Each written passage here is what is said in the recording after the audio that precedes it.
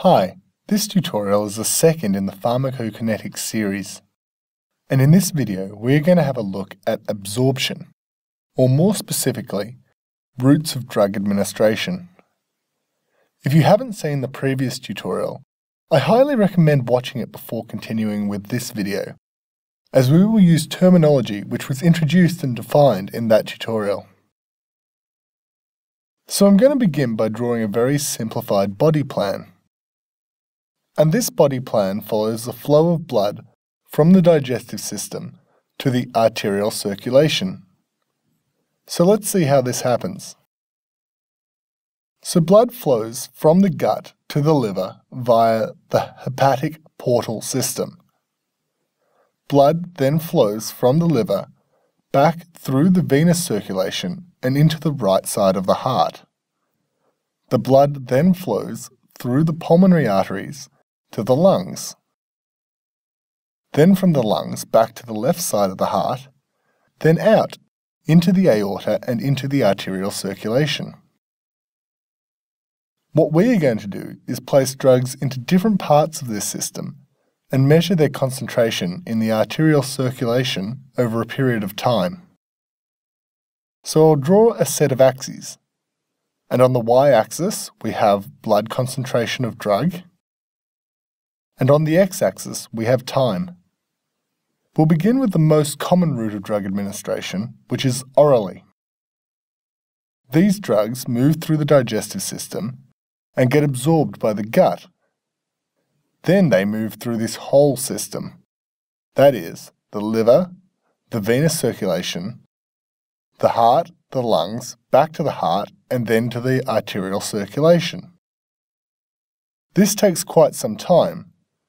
So what we see is a slow rise in the blood concentration and then a slow fall. Note that the Cmax is quite low and the Tmax is quite large. We'll now contrast that with intravenous administration. Assume that we give the same dose of the drug intravenously. And for those who have read ahead, this drug does not undergo first-pass metabolism. In intravenous or IV administration, the drug doesn't have quite such a long journey to reach the arterial circulation, as it only has to go to the heart, the lungs, back to the heart, and then to the arteries. This results in a quicker rise of drug concentration, which might look something like this on the graph. Note that the Cmax is larger and the Tmax is smaller, even though the dose was the same. This is because IV is a more direct route of administration than orally. Now contrast this with inhalation of a drug. Let's again assume that we have given the same dose of the drug as the last two examples, but this time we are giving it as an inhaled form. Many anesthetics are actually given this way. The drug now only has to go to the heart and then straight on to the arterial circulation. This means we will see the concentration of the drug shoot up very quickly. So note the much larger Cmax and the even smaller Tmax via this route of administration. Also remember that in all these three examples, the dose of the drug was identical, only the route of administration changed. So you can see how different routes may cause a radically different Cmax and Tmax. This is important when considering the applications for certain drugs. For instance, if you need pain relief quickly, then an IV analgesic will get into the system much quicker than an oral one. Conversely, a drug which has side effects at high concentrations may be toxic if given intravenously, but the same dose might be safe if given orally.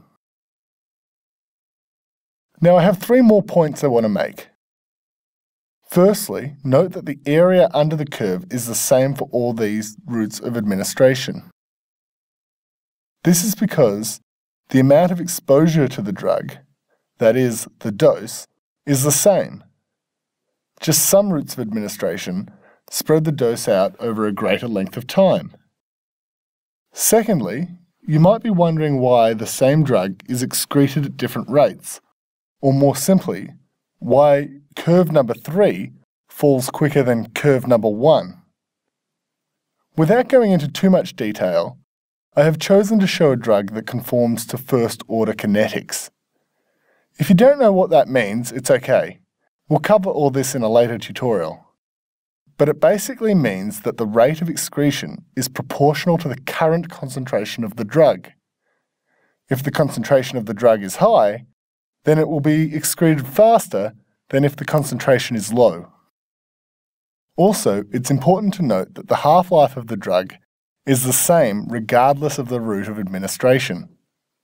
This is because the half-life is a property of the drug, not the route.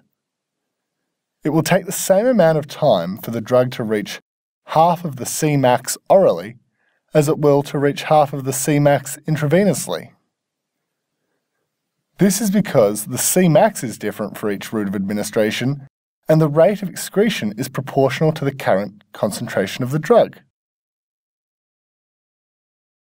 In the next tutorial, we'll look at the metabolism of drugs. In particular, we'll look at the actions of cytochrome P450 in the liver.